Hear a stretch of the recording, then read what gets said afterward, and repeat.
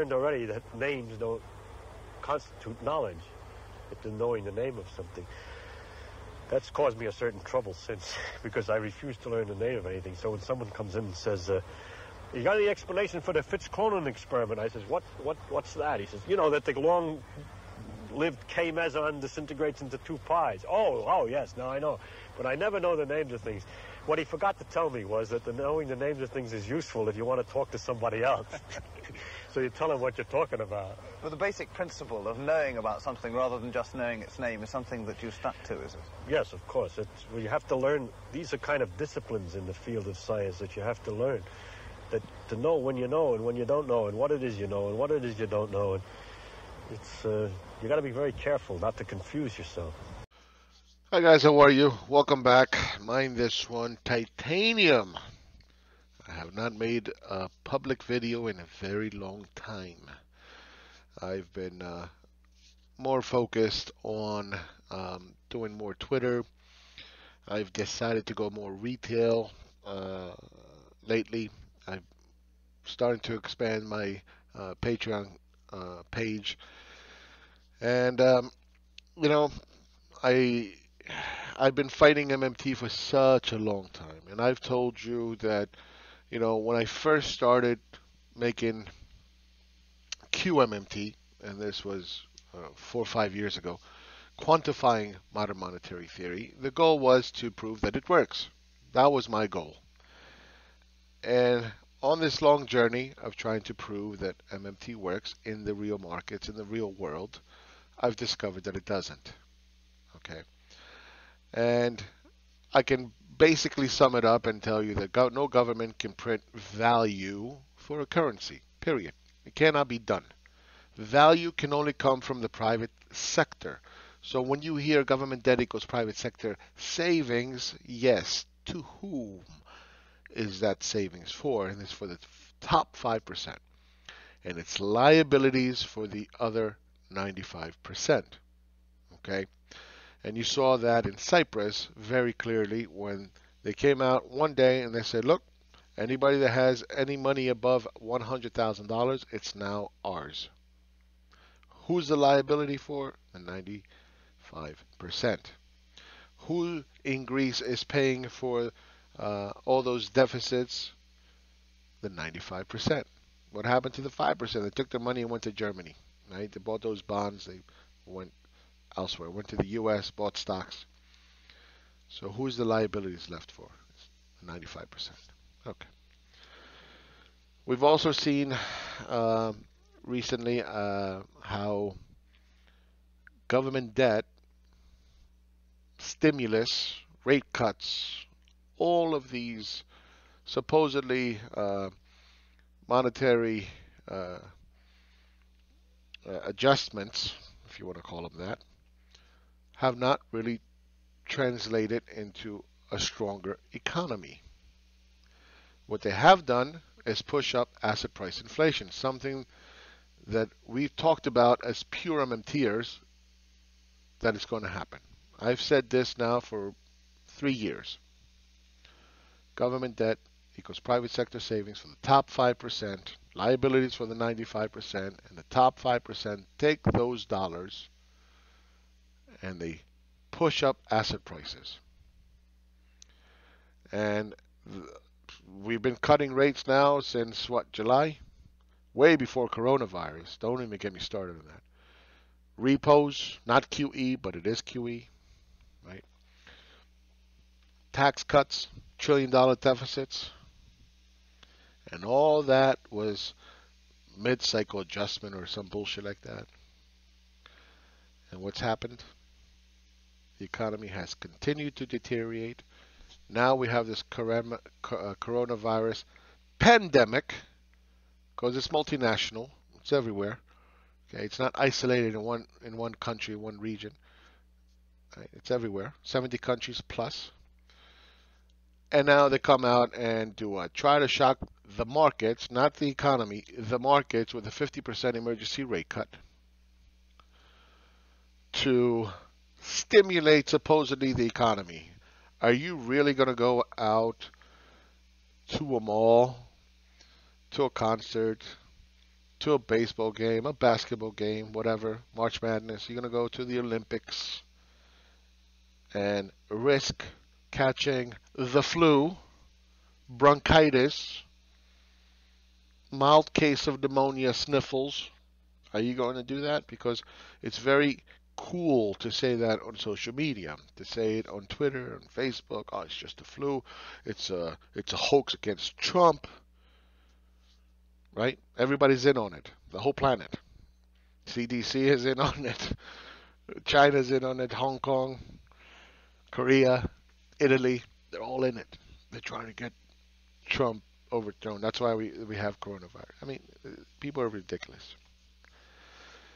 So now when we need the stimulus, supposedly, right, the rate cuts, the repos, and so forth, it's not. There's nothing. What are you going to do now?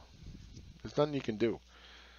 Nothing you can do. So this is a completely different kind of an economy going forward, because it has been deteriorating, and now the trigger, coronavirus, is really going to put us into a recession. That's right, you heard me say the word recession, and you're going to see it. And I said, when I first started this many years ago, I said I'm going to prove that MMT works. Didn't do that, right? I did the opposite. I proved that it doesn't work, that it's bullshit. And I said that I'm going to tell you when the top comes. And I'm here and I'm telling you where the top is. And if you think this little 16% decline has done anything to the charts, to the economy, and that, oh wow, that was, it's time to buy, let's nibble, right? Let's buy the dip. You are grossly wrong. It hasn't even started. You don't know what selling is. Okay, you're probably too young, or you never paid attention in 2008. Okay.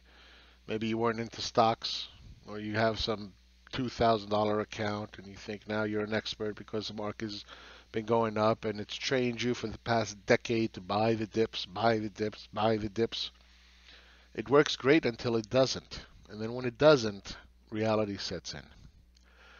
And I'll tell you right now, bear markets are a fucking bitch. You're up in the morning, down in the afternoon, and all-time highs by the late session, and then by market close you're down 1,000%. I mean 1,000 points. That's what you're going to be dealing with. And if you so-called little experts out there think that you're going to trade this and volatility, you're going to make the most amount of money, you're going to get crushed. You're going to blow out your accounts. Next point, MMT is an utter failure.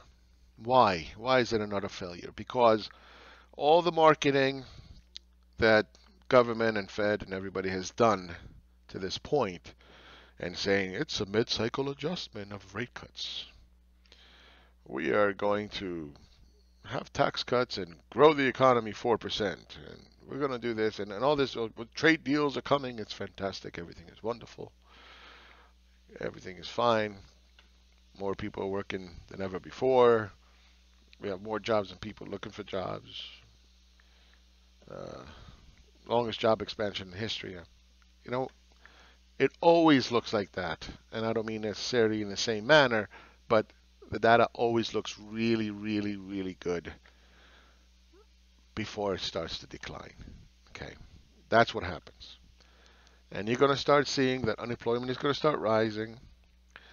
You're going to start seeing all the data points start to deteriorate. And you're going to start seeing everything turn very, very bearish going forward.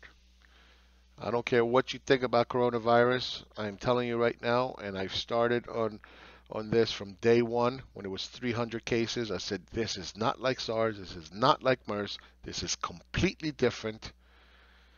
Okay? And it's going to have an impact on the global economy. First, it hit China, then it went to Asia, and now it's going global. The market was going up. It was blowing up in my face January, February, okay, until one day people woke up and they're like, oh shit, and they sold it and sold it and sold it, and we had the fastest decline uh, in history to go down more than 10%. We went down 16%, and then you had all the it's just a flu by the dippers, the Trump followers, wave followers. They're just so cool. They're like, yeah, oh, I'm just buying. Yeah, I'm just buying. It's going higher. Buy the dip. It's just a flu, right? And they all got crushed. The bounce. What does the bounce mean? I don't know what a bounce means. No idea. Bounce. The bounce. You can't make money off bounces. You can't. You try to catch on to a falling knife, you're going to cut yourself. And if you think again that was some kind of a, be greedy when everybody else is fearful and fearful when everybody else is greedy and all this bullshit, and you think that's what you did, okay, buying into this dip, God knows where, 5% down, 8% down, maybe 10, I don't know where you bought. But you don't know what that means because you never understood what real selling is like. And when you look at this chart, we haven't even begun to sell. And when we do, you're going to really understand what buying, the bounce, the dip, and all this. I'm going to nibble on the way down. I don't know what nibble on the way down means. I'm a long-term investor. I'll just keep adding to it. Really? So that's a license for you to lose money in your 401k and your whatever, your investments? No, that's stupid. That's just dumb. Well, for the vast majority of the people, that's the way it should be. Yes, I agree, because they don't know what they're talking about. I don't have a problem with those people. They don't know what they're doing. They don't know what's going on. That's fine. No problem there. But for the people that are, all over social media telling everybody else what to do and, oh, this is great, yeah, you should be nibbling down 16% and all this bullshit. They're full of shit. Those guys don't know what they're talking about. Especially when those guys were arm waving, oh, the market 160% lower. Oh, the market is going to go down. It's going to go down for the past 5 years, right? 10 years, 11 years. I've been saying this the whole way up. And now the market goes down 16%, and all of a sudden they're like, oh, this is the time to start nibbling. Really? Really? 16%? The fucking last decade you've been crying about, oh, the market is going to crash, and now just you go down 16%, and you go on national television, and you're sitting there saying, oh, yeah, it's time to nibble. And you're the economist, the financial expert that you should be on TV telling that to people? Come on, man. Come on. Shame, shame, shame. How about the Logans, the perma bulls? Oh, the real economy's kicking the shit out of the bears. And then the market drops 16%, and maybe it's not that good yet. And then when it's down 25%, okay, now I'm bearish. Yeah, well, you just missed fucking 25% of a market drop, and now you're going to tell people what to sell? 25% in the hole? It's too late. It's way too late. Oh, you don't understand how it works. Really, I don't? No, the market is going to keep going up until Trump is elected. How the fuck does anybody invest like that? What kind of analysis is that? No, they're gonna keep it up. Conspiracies. That people could come up with these crazy things. You think investing is based on making such stupid comments? Wow, jeez. And they're all over social media. These are the experts. These are the ones with the PhD. Let me tell you a secret. You know who the economist is? Is the person that can read the market correctly. It's the person that can understand what the economy is doing. That's an economist. An economist is not some person with a piece of paper coming up with stupid models that don't work. There's no model that can work there, that can factor in coronavirus, that can sit here and say, oh, government debt equals private sector assets. Look, if we just keep stimulating and pumping money into the economy, we're just going to create more and more jobs. Okay, great. And we're going to make the economy bigger. Really? Yeah, okay. So what do we do this past 8-9 months?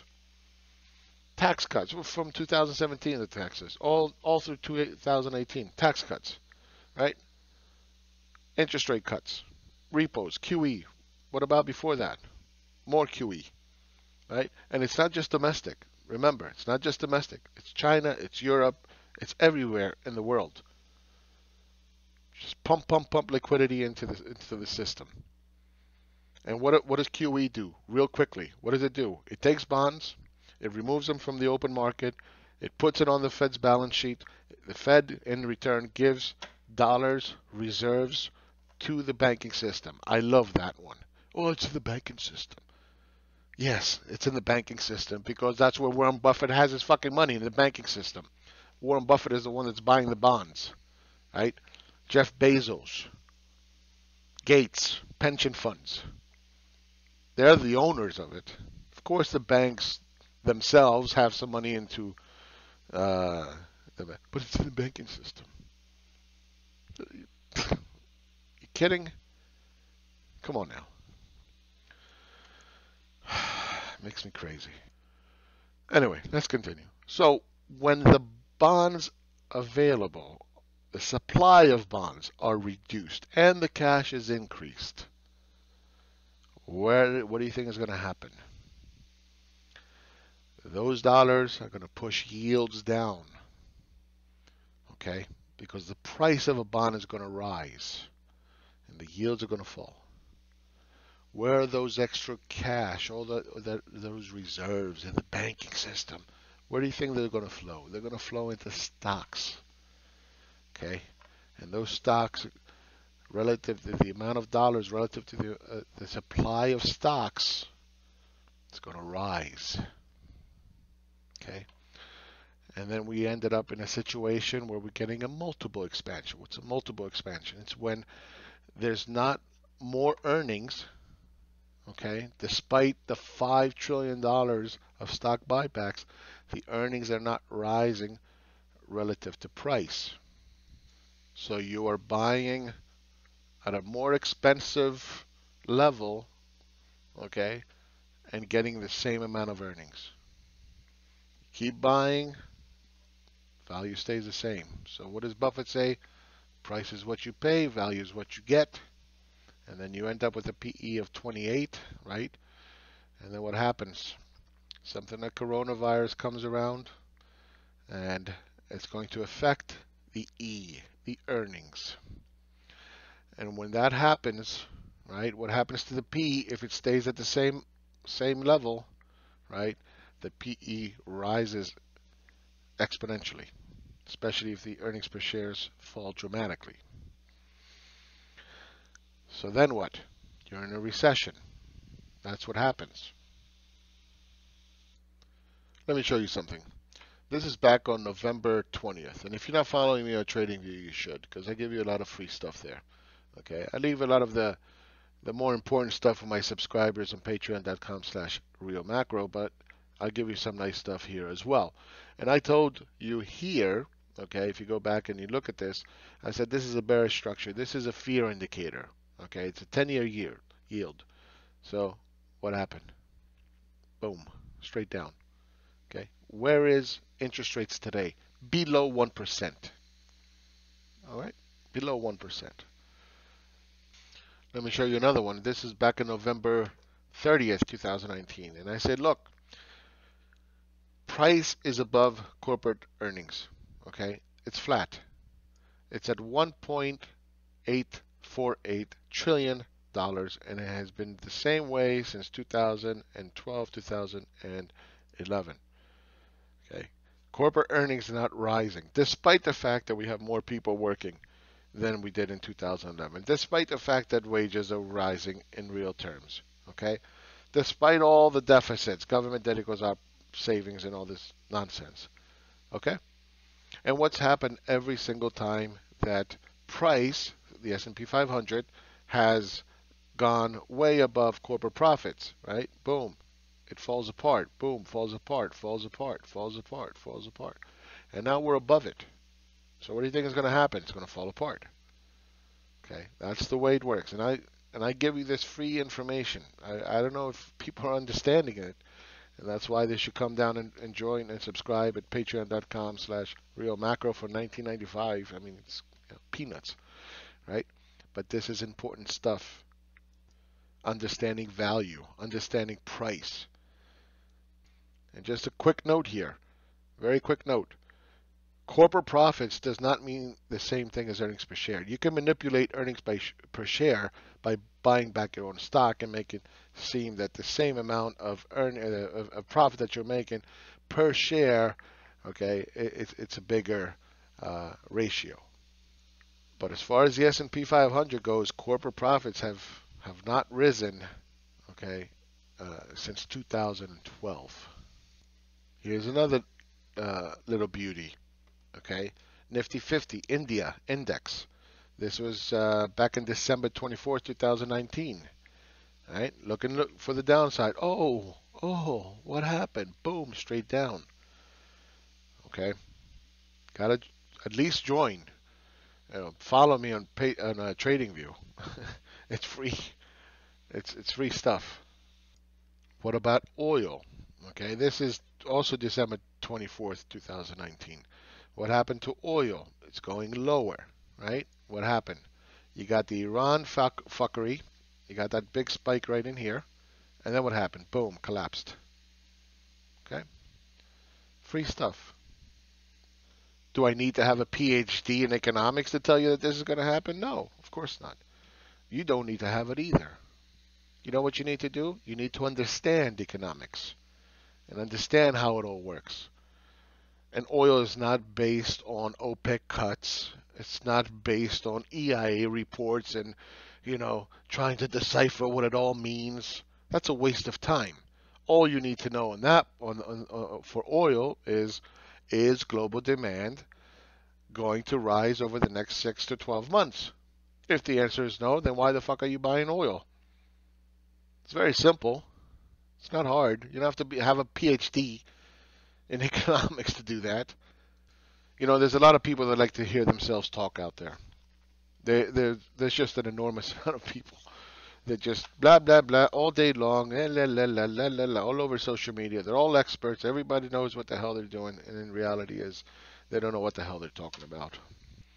I have my economic 6-point model, and I'm going to tell you this, and the real economy is beating you, and you want to start nibbling 16% down, 10% down here, because there's a lot of value. And that's another thing. I went back, I've been asking, since I turned bearish back in September, I've been asking people that are perma bulls, why are you buying? Where's the value? What are you buying in stocks right now? And I've heard the dumbest things you could possibly imagine. The dumbest things. Where's the value? There is no value. Okay, it's a top. We're heading for a recession. We're heading for a bear market. It's coming. And yet these people call themselves investors or economists or whatever, financial guys, whatever. Mistake. January 27th. I post this VIX chart and I said, look, there's complacency land down here. It's breaking out. You know what? This is going much, much higher. And what happened? Boom. Thank you very much. How's that call? You see, that's so vitally important because other people talk about the market without showing you what they're holding, what they're trading, what their calls are. They're just using words, cute stories, after the fact analysis. Mine is not like that. I am completely different. I'm transparent. I'm telling you where I'm buying, where I'm selling, especially for my subscribers, of course. Okay? What my portfolios are, what my struggles are, most importantly, because you're all going to go through the same struggles if you want to be successful investors. It's not all perfect. I get shit wrong, right? I learned from that. It's not all fun and games. Here's another one. This is from January 27th. This is the S&P 500 on an hourly chart. You can clearly see it's inside this channel here, okay? And I'm giving you a nice big arrow saying, look, this is going down here. This is dropping. Let's see what happened. It bounces, comes down, kaboom. Thank you very much. Not only did it hit my price target, but it went even lower. Again, this is free stuff I'm giving you, right? This is transparency. I don't just go on Twitter and say, oh, you know, blah, blah, blah. No, I give you the time, when, and how. Okay? Here's another one, February 13th, NDX, 1 hour. Okay? I said, this channel is going to break to the downside. What happened? Initially went up and then collapsed. Okay? Big, big drop. Here's another one, and this one is for the private, okay? There's a lot of things that I do on TradingView that is not public, that is only for subscribers, right? This is the DAX, 60 minutes. And I said, this is going lower, okay? What happened? Did it go lower?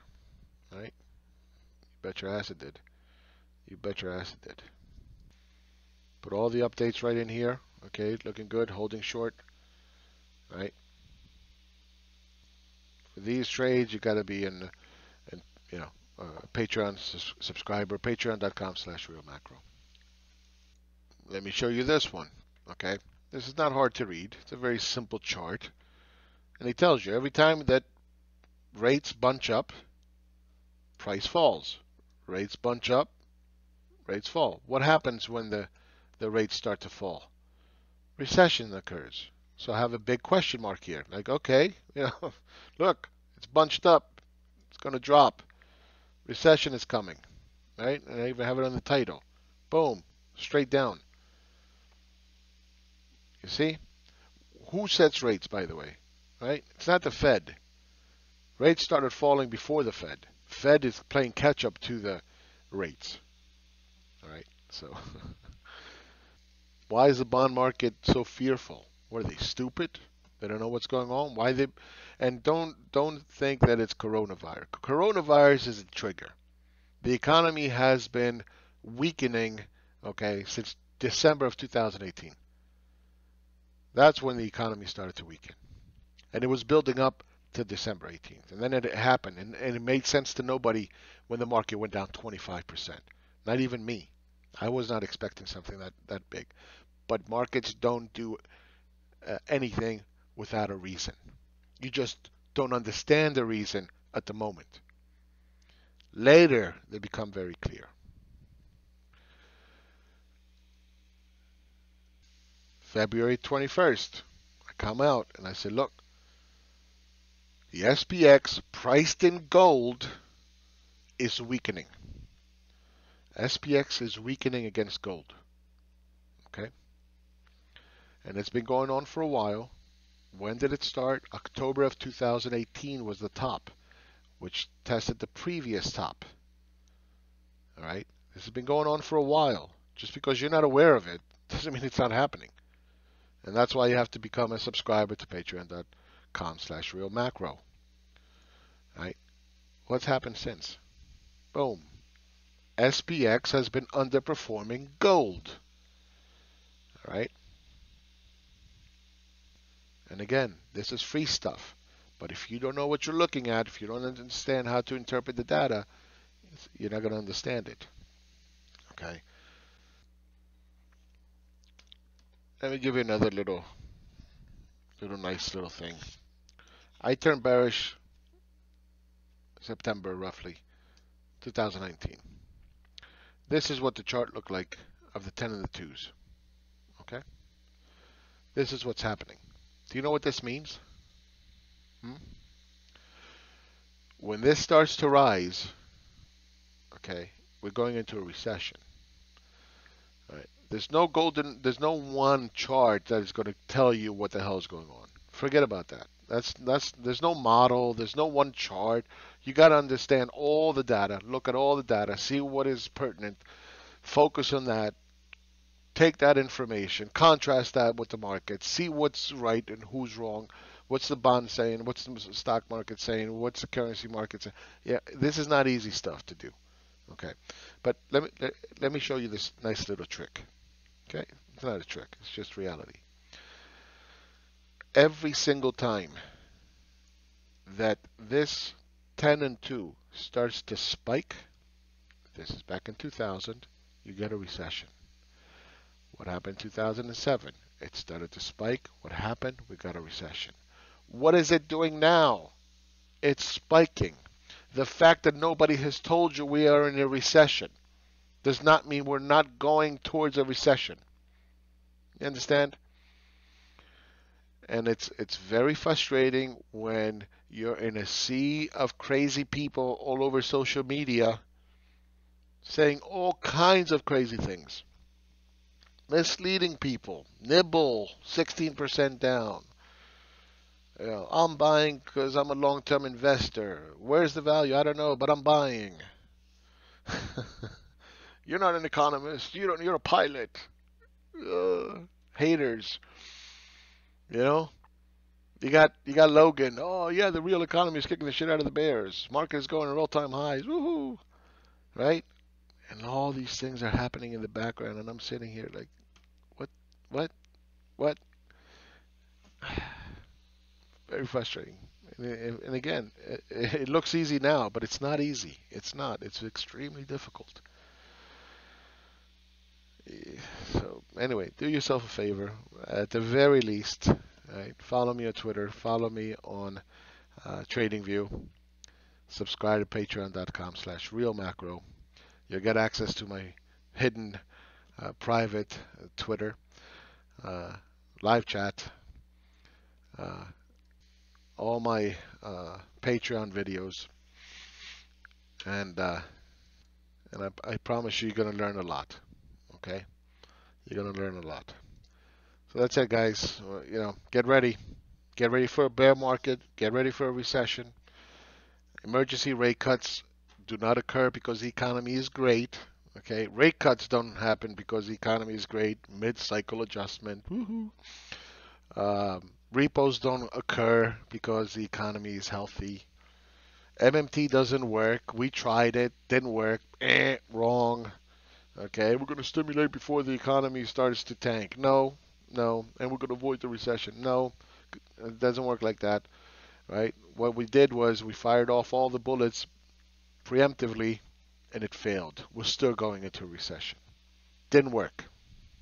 The only thing we managed to do is artificially pump up asset prices, create multiple expansion, go into this euphoria, make everybody think buy the dips, nibble on the way down at 16% at all-time highs, and blah, blah, blah. And in reality is we're going towards a recession, and everybody that is listening to these crazy people and making stupid predictions are going to get hurt. Just like I called the top in gold, just like I called the top in oil, just like I called the top in Bitcoin, okay? And then I said buy at the bottom below 6,500, and then we went all the way up to 13,000, right? I don't make videos for the sake of making them like a monkey. I don't sell cute stories. I don't tell you after the fact what happened. I'm full transparency. I'm not a perma bull. I'm not a perma bear. I'm not a political ideologue. Okay, I don't care.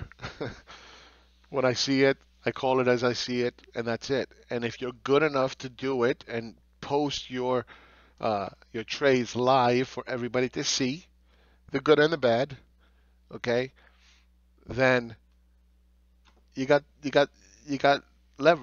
credibility, right? Wounds of honor are always self-inflicted. Okay, you don't need to be an economist to be an economist. You don't need a piece of paper to tell you, a PhD to tell you if you understand economics or not.